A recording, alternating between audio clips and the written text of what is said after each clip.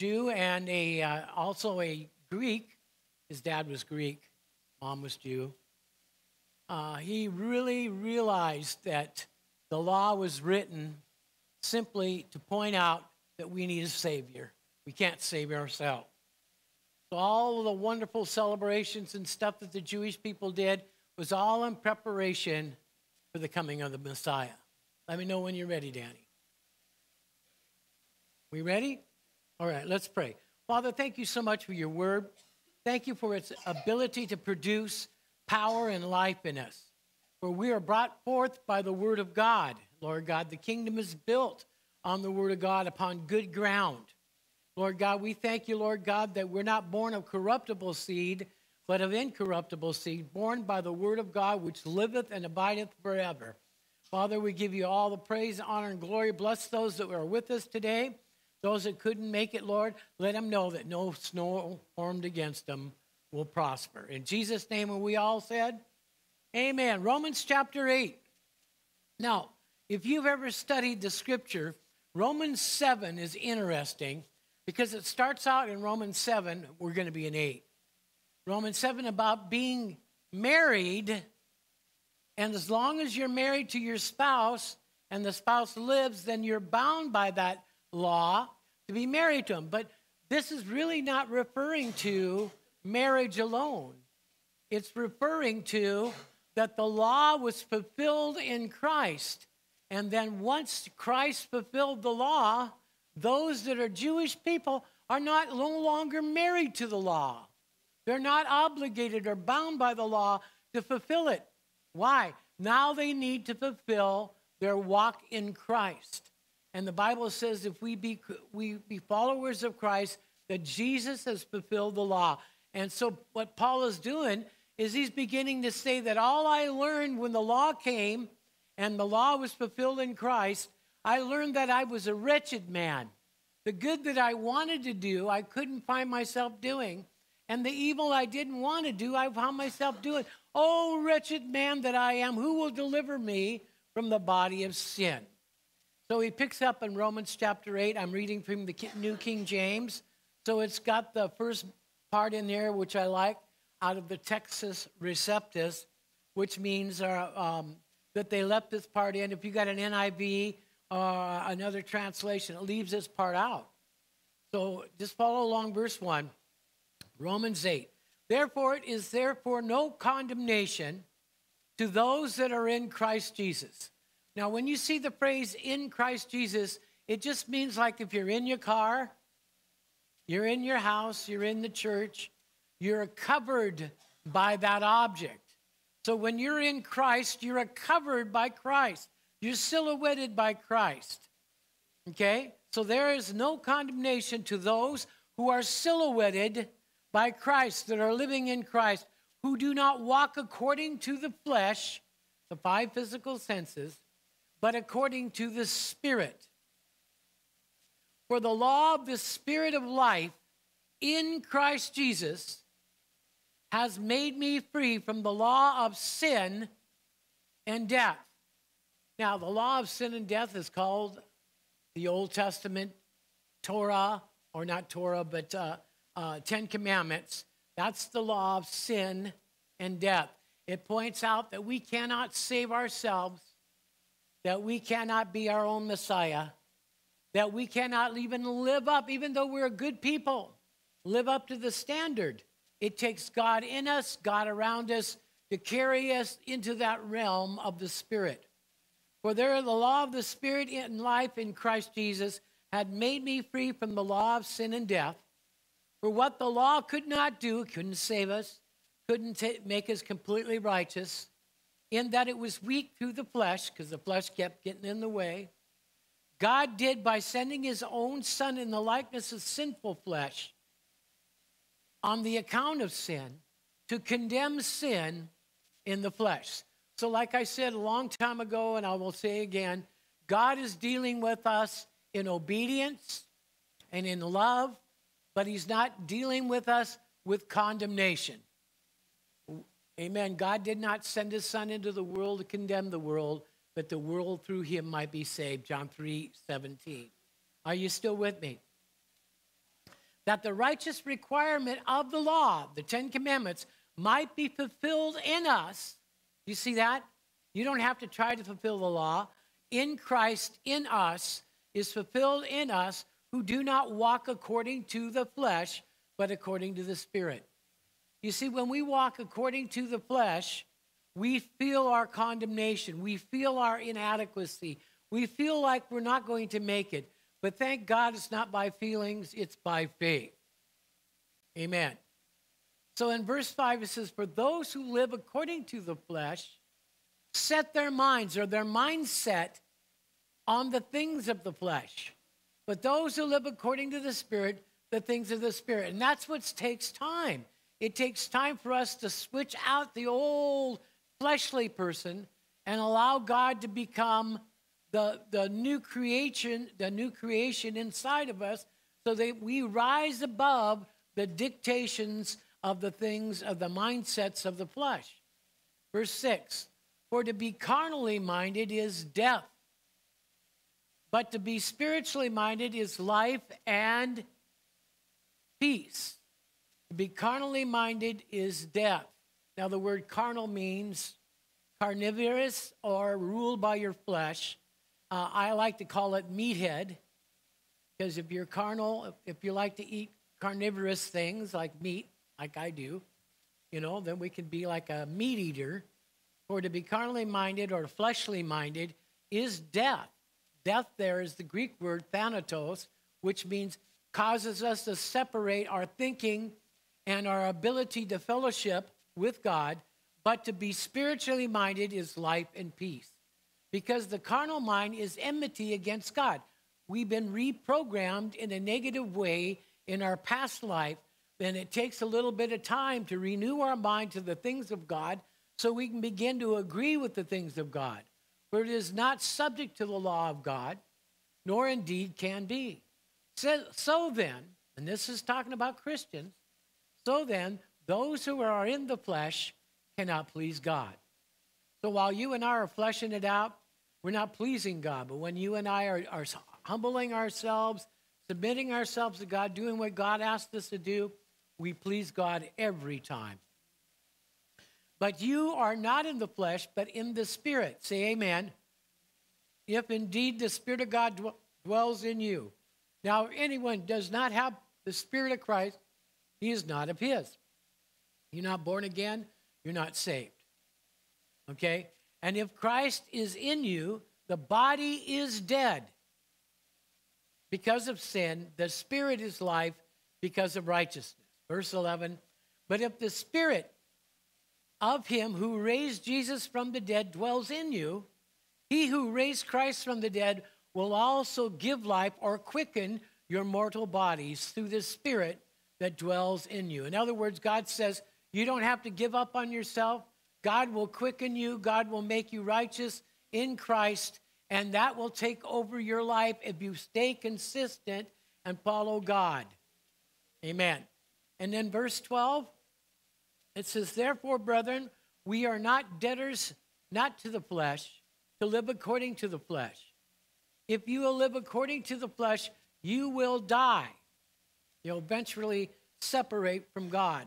But if by the Spirit you put to death the doings or the deeds of your body, you will live. For as many as are led by the Spirit of God, they are the sons of God. Now, this is an interesting scripture, and actually it was in my sermon note from if the snow hadn't been here. The word, if those that are led by the Spirit of God are the sons of God, the word sons there is the Greek word huios. It's spelled with an H. And it means adult sons and daughters of God. So when we're led by the Spirit, when God is dictating to our steps, dictating to our mind, helping us walk in and out through the day, we are mature. Because it's no longer us that is walking, but it's God who's walking in us. So the way we become mature immediately is by yielding to the Spirit and allowing Him to begin to order our steps. The steps of righteous men and women of the Lord are ordered by God, aren't they? Amen. Even though man plans his way, the Lord directs his steps. All right. So as many as are led by the Spirit of God, they are the sons of God. So I'm going to stop here for just a minute. Remember in John chapter 3, there was a religious man that came to Jesus by night. He was afraid to come by day because of his peers. He was a teacher of the Jews. He was a teacher of the law. But he realized that what he had and what Jesus had were two different things. Jesus had the goods. Jesus was the Messiah. And Jesus did miracles. But all the things that they did as Pharisees and Sadducees, nothing was the result because it was done by the works of the flesh to try to find the Messiah. Jesus was the Messiah. So he comes to Jesus and says, Master, I know that you're a call of God because no man could do these things except for God be with them. And Jesus says, except a man be born again, cannot receive or inherit the things of God. And Nicodemus, being a Jew, he says, what, do I get born up into my mother's womb again? He says, no, what is born of water and of the Spirit can inherit the kingdom of God. Then he says something really strange. And I kind of want to just say it because it's in my sermon for next week. He says, the wind blows where it listeth, and you can hear the sound thereof, but cannot tell where it comes or where it goes. So is every man that's born of the Spirit. What is he saying? He's saying that when we let God direct our steps, Satan can't figure us out. I'm going to say it again. When we let God direct our steps, Satan can't figure it out. But when you and I are pretty predictable, when you and I are pretty much scheduled out, Satan knows what our next move is. And he often can block us or frustrate us or throw something in our path. But we're to be led by the Spirit. Why? Because being led by the Spirit, the Holy Spirit, is so much farther ahead of the devil and far smarter than anything the enemy throws at us. We need to practice and to be exercised in being led by the Spirit. Somebody say amen. Verse 15, Romans 8. He says, for you did not receive the spirit of bondage again to fear. In other words, you didn't receive all of this to come back under the law and under the bondages of don't do this, don't do that. You better watch the Sabbath. You ought to watch the full moon. You got the full moon, the blood moon, the red moon, the pink moon. And look, it sounds like I'm making fun of that. All that's really good, and they're wonderful things and pictures of God. But, you know, we don't base our religion over moons. We're not the Moonies. Can you say amen? We base it over the Son of the living God. You still with me? For you did not receive the spirit of bondage again to fear. If you get a chance, Colossians chapter 2 talks about don't go back under the beggarly elements of bondage of this world. The following of Sabbaths and holidays and doing all this. Don't let other men tell you what or what you cannot do, but rather let the Lord direct your steps. Someone say amen. But you received the spirit of adoption by which we cry, Abba, Father. Now, I'm going to spend a little time here, and then we'll close on the spirit of adoption. You see, you know, Jesus said to Abraham, and as Jesus called Abraham out of the land of Ur, out of the Chaldees, out of being the first, you know, pagans, and he said, and Abraham was crying out, there's got to be a real God. And so God shows up and he says, I am El Shaddai. And the word El Shaddai means I am all supplying, all sufficient, will never cease from giving you love, care, and good things. That means that when we're bad, God is good.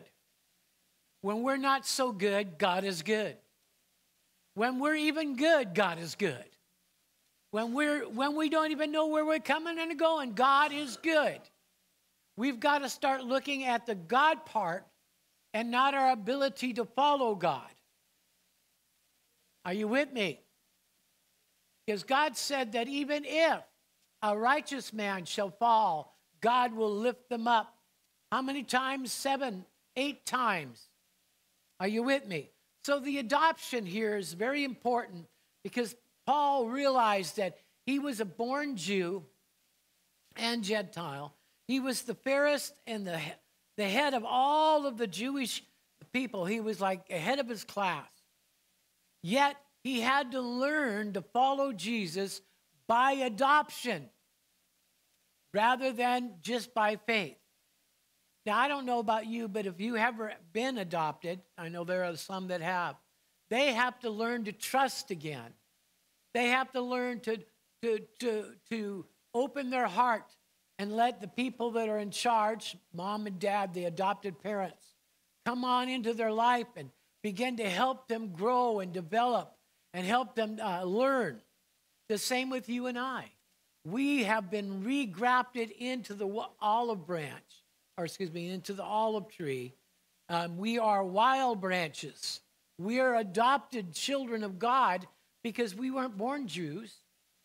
We got born again. So God now has to teach us through a period of time and having our senses exercised to allow God to show us how to trust him, how to follow him, how to believe in him, how to have faith in him, and how to allow him to direct our steps.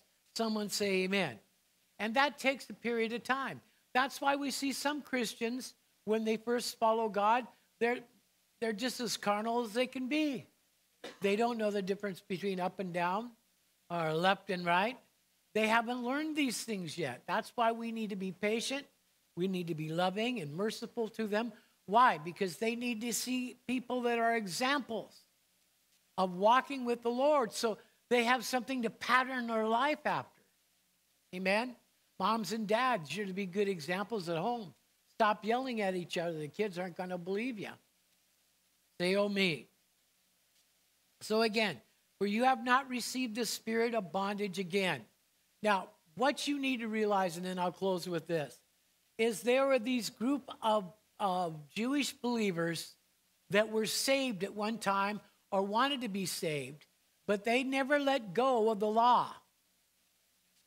And I want to share this with you. You might not know this, you might know this, but if you try to follow the law and follow grace, you're going to frustrate the grace of God. And what's going to happen is everything's going to shut down. Paul writes in Galatians that you have fallen from the grace of God. The grace of God is unmerited favor, that everything that Jesus did was for you and I. Therefore, by faith in Christ, we get everything that Jesus accomplished. But if we still try to follow the law, still follow the dictates of the law, still try to pattern ourselves after the law, then it pulls us out of grace and under condemnation again. So therefore, we feel like we're not accepted. We feel like we're not living up to snuff. And you know, that is a lie. Because God says he loved the world so much that he gave his only begotten Son, that whosoever believeth in him should not perish, but have everlasting life. Well, if you got something out of that this morning, give the Lord a big hand clap.